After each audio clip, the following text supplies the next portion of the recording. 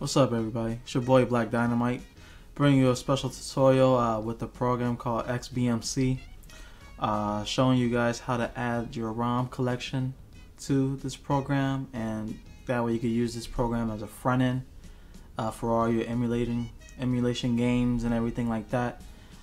First, you definitely want to go ahead and have the program called XBMC. Go ahead and check it out here.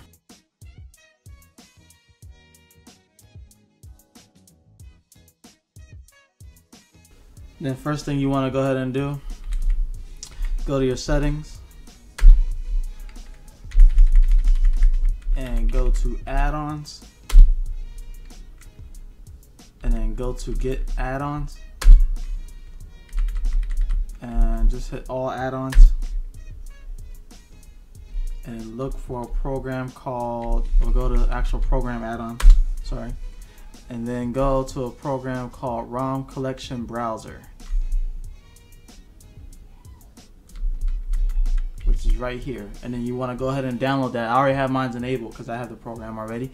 So you want to go ahead and click that and install it and enable it. Then you want to go back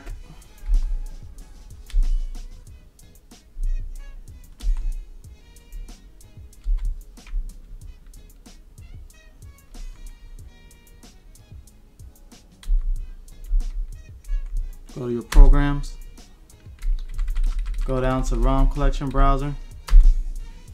Okay, if you don't have any ROMs installed in already, it's going to say, do you want to add ROMs? Say yes. And you can start adding your ROMs like that. I'm going to give you a reference guide to use for your ROMs. Check it out right here.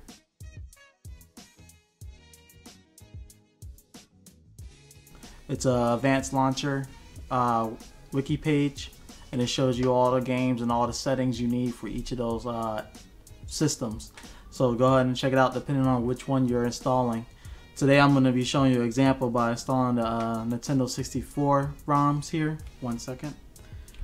So I'm going to go ahead and, because I already have games installed already, so you want to go ahead and go to add ROM collection, and then you want to hit scrape game info and artwork online, because it's going to give you the artwork and everything for most games. The only games I noticed that it won't scrape the games for is Pokemon games, because I guess it's like a license thing. I guess you can't get the actual Pokemon games.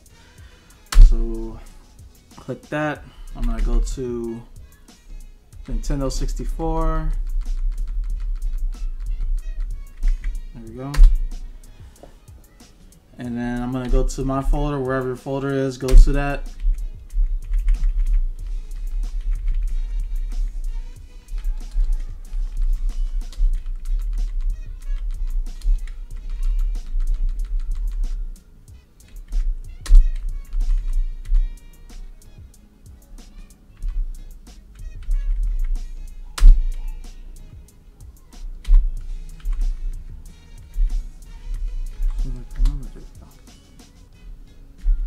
Then you want to click on the program first. There you go.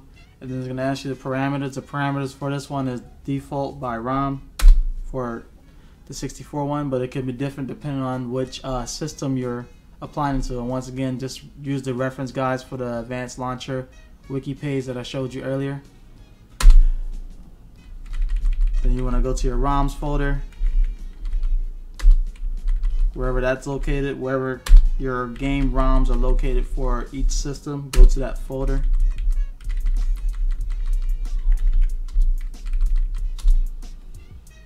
You can click OK. And then it's going to ask you the parameters for your ROMs here.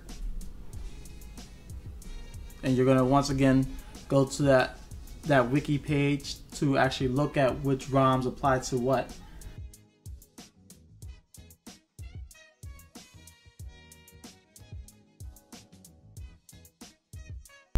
Okay, so I know what ROM extensions apply for the N64 emulator. So I'm going to go ahead and click next once I type it in.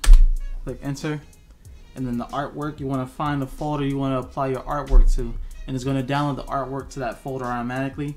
I already have an artwork folder of a game of the of the artwork for the N64 emulator here. So I'm just gonna go back to that folder that I know I have it in and click OK. And then it's gonna ask you want to add another ROM collection. If you have more than one emulator, you want to go ahead and hit yes, and then just apply the settings based on the wiki page that I applied for you. I don't have any other ROM emulator collections to add, so I'm gonna click no. Okay, so next is gonna ask you to scrape the games. I normally just go ahead and scrape the games accurate. For the most part, it'll get most of the artwork for you. Sometimes you have to do. Let me show you here. Sometimes you have to do the guess match or select matches. Select matches is the best one to do if you have time to select each individual game to make sure you get the right artwork.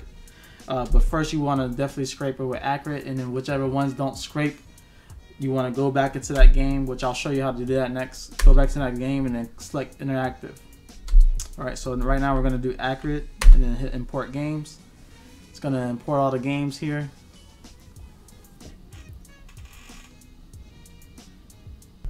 Alright, now that we're done adding all of our ROMs, you can actually filter them out here. Let me show you here. Like you go to platform, let's go to Nintendo 64, hit enter. It filters out all your games, like depending on the actual system. Like for instance, we don't have the artwork for this game. I'm gonna show you how to rescrape that.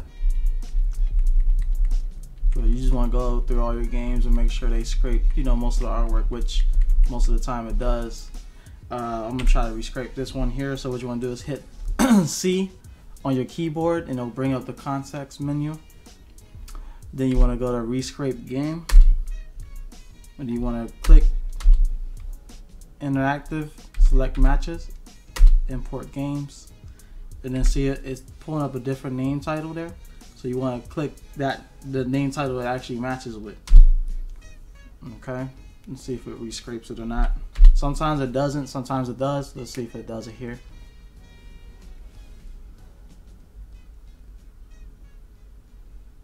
Let's see if it rescraped it.